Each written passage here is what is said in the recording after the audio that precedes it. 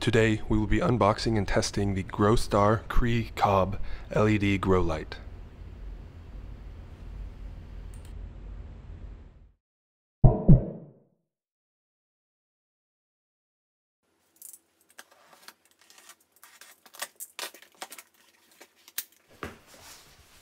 Okay, first thing inside the box is the user manual, which you can check out for the hanging height and other usage guidelines.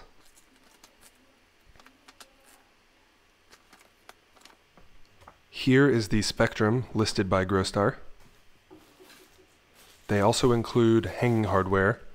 It's just one carabiner though, so it's kind of annoying and it'll rotate on you. And they include one ratchet strap for that one carabiner.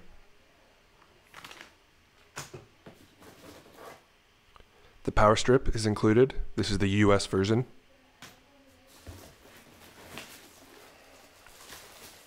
And now on to the light itself. You can see the Cree COBs in the middle there, surrounded by other LEDs. It's kind of hefty.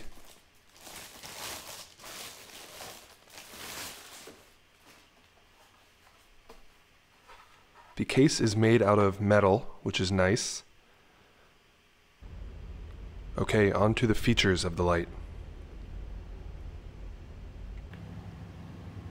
You can see how I hung it with two carabiners rather than one. It has a power switch here.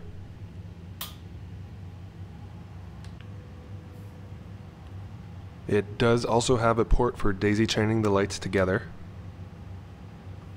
The power cable is removable, and there are two fans on the back for active cooling, which makes this fan have some noise. And here we can see the specs listed on the back. If you can remember from your high school physics, power is actually equal to current times voltage. And here the voltage is 100 and the current is 1.2.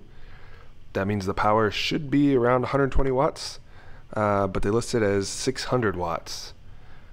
I wonder why that is. Let's test and see what the truth is.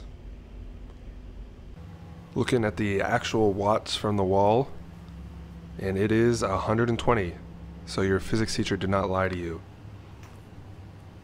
Growstar did. The temperature on the back is 78 degrees Fahrenheit.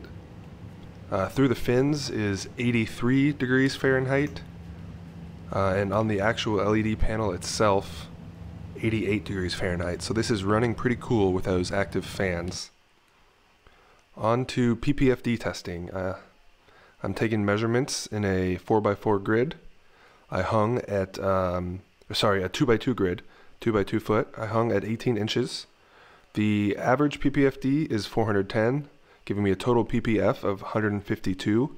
My power draw of 121 watts gives me an efficiency of 1.26.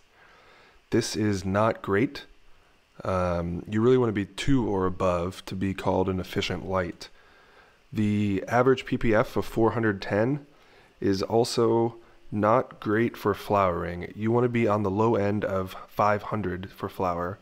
So maybe in the 1 foot by 1 foot center, you could flower a plant, but I would not recommend this for flowering in a 2 foot by 2 foot grow area. Alright, that wraps up my review of the Growstar quote unquote 600 watt COB LED.